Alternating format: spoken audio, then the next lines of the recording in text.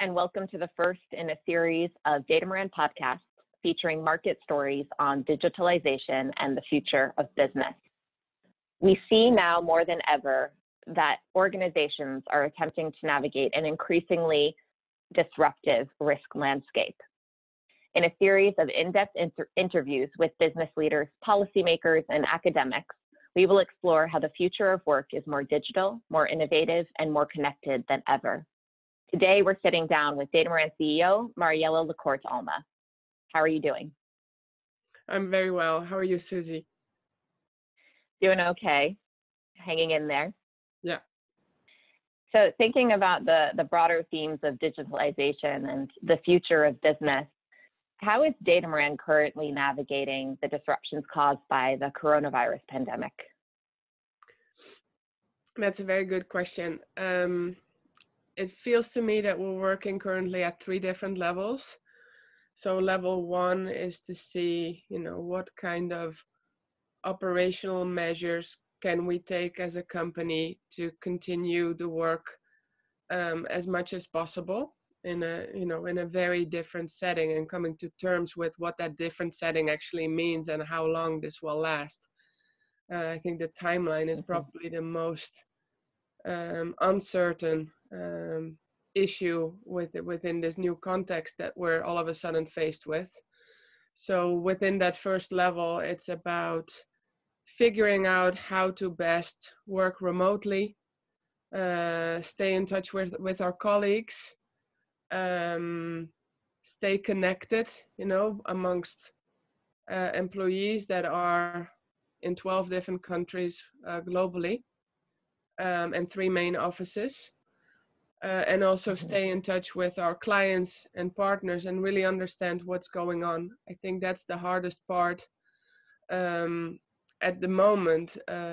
We've always been a digital company and always been proud that we had a digital solution, but I think this is taking remote working to a whole different level, and we very quickly have to come to terms with that on how to optimize it, and also in terms of employee well-being. How are people really doing? It's sometimes very hard to get that real sense from a Google Hangout conversation or Zoom. We have all these channels, we have all these means, but nothing beats face-to-face. I think that's a hard reality too. Then on a second level, we're very much trying to keep things as normal as possible.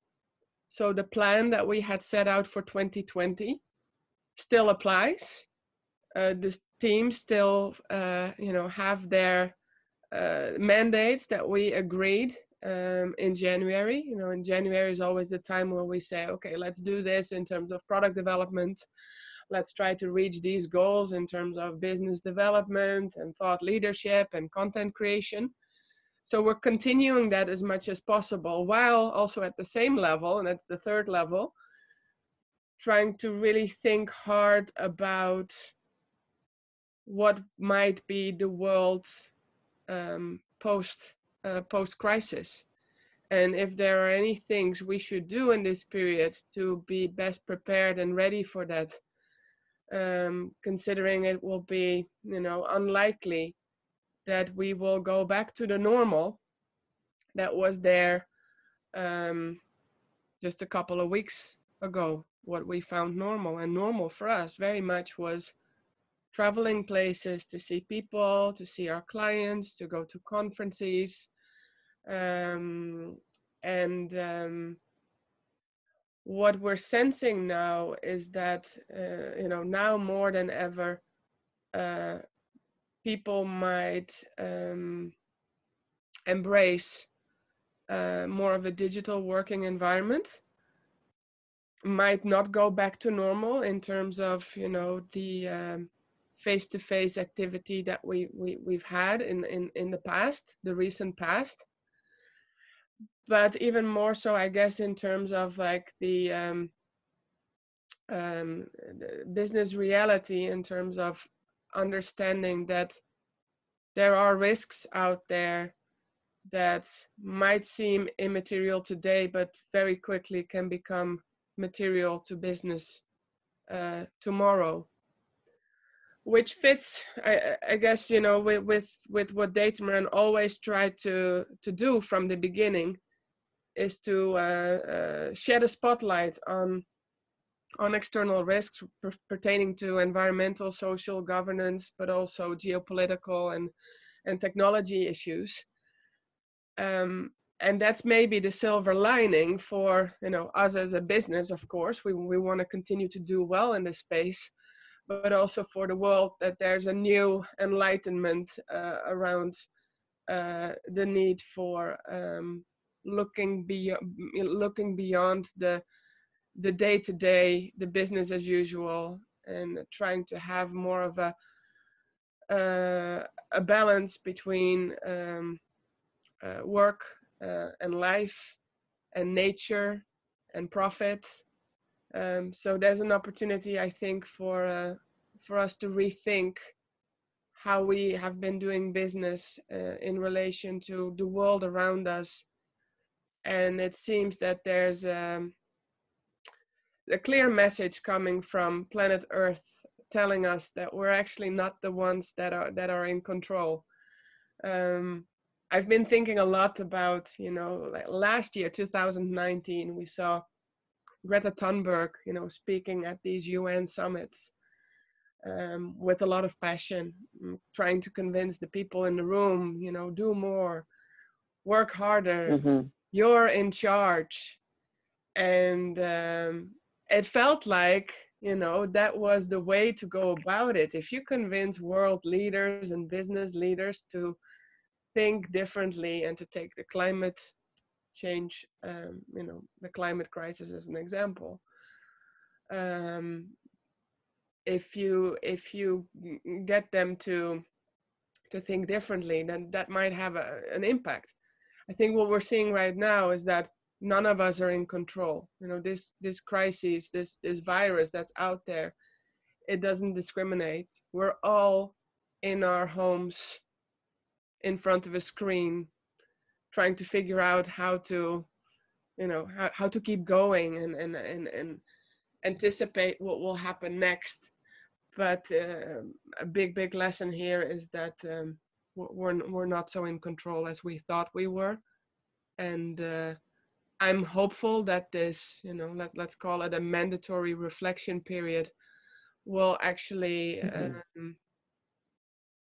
turn into an opportunity where we will look at the world differently and rethink how we have been, using up resources, and in terms of, how you go about the work itself and your day-to-day life and the day-to-day life, but and also in terms of the purpose of your company, right? Do you really have a license to operate? Should you be there? I think all those essential questions are coming up now, and we're seeing them in a different way, very different than before. Yeah, absolutely. And what you were saying in terms of rethinking the way business is done, and having sort of this forced opportunity to do that, it really brings up a concept that we've talked a lot about in the past year. Already in 2019, we were saying, 2020 was the year that all of these goals companies put forth around ESG issues, it was really sort of the deadline or the time that they would come to fruition. Yeah. But of course, 2020's here, things have been disrupted. Even before the disruption, not all of the goals were met. So it really brings up this concept of authenticity.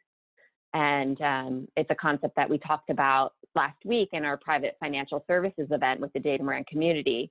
Evan Harvey, head of sustainability for NASDAQ, actually brought it up, saying that a silver lining of this crisis will be shedding a light on, how authentic companies actually are about their ESG strategy, and whether or not that really is integrated into the broader corporate strategy, into the broader risk management process. Yeah. So how do you think companies can really prove or reinforce that they are authentic about their ESG goals and strategy? In a way, that's the beauty of a crisis like this. It